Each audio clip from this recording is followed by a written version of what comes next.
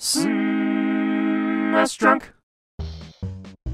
I'm willing to bet if you clicked on this video, it's because of the thumbnail. This is some of the strangest cover art for a Super Nintendo game. It's for Timecop, based off of the movie starring Jean-Claude Van Damme and Ron Silver, but why did they put Cyclops firing a gun on the cover? I know Timecop is based on a graphic novel, but come on, you can't tell me that's not Cyclops. The movie, meanwhile, is actually pretty decent considering it's Van Damme. He plays a cop who takes out people who are abusing time travel to steal money and, I don't know, unopened copies of Little Samson. Timecop was Van Damme's highest-grossing movie that he starred in, and it actually got good reviews. You'd think a successful action movie like this would lend itself well to a 16-bit video game, and you'd think wrong. Timecop was released in April 1995 and developed by Cryo Interactive for Super Nintendo, and it's the only official game the movie ever got. There was a project planned for Sega CD, but only a demo was released before it was cancelled, although a complete version of the game was found and put online back in 2007, so if you like crappy licensed Sega CD games, then you can go find that and have a day.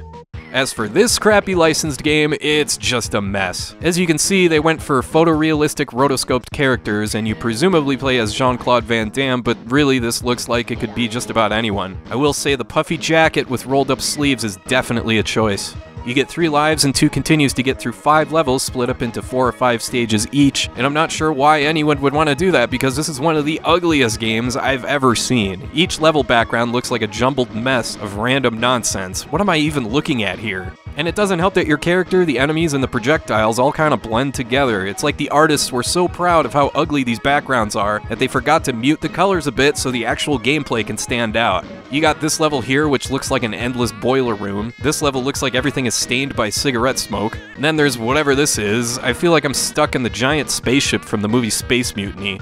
It's B to jump, Y to fire your weapon, X to punch, and A to kick. Yes, that's your punch. Who punches like this? And here's your kick. What, are you trying out for the Rockettes or something? And yeah, as you can see, some of your attacks are several frames, so you have to sit there and wait for your attack to wind up and wind down. So at least the game makes up for being incredibly ugly by being a pain in the ass to play as well. Seriously, the controls in this game are some of the worst that I've ever played. This is what happens when you simply try and turn around. Your character actually stops and you watch his slow ass turn around, leaving you vulnerable to take damage. Plus, the attacks and the hit detection are so bad here that the most effective move in your arsenal is to duck and kick everyone's shins. Oh well, at least enemies can kill each other, which is pretty funny.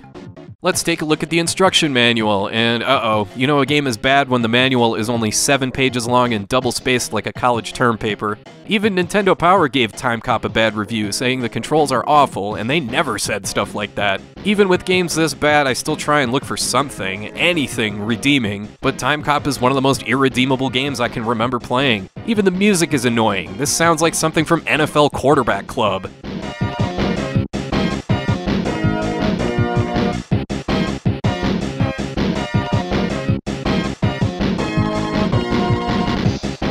So yeah, of all the games that have been made over the years, Timecop is in fact one of them. I wish it weren't. Timecop comes across like a fake video game, like something you'd see in a movie or a TV show.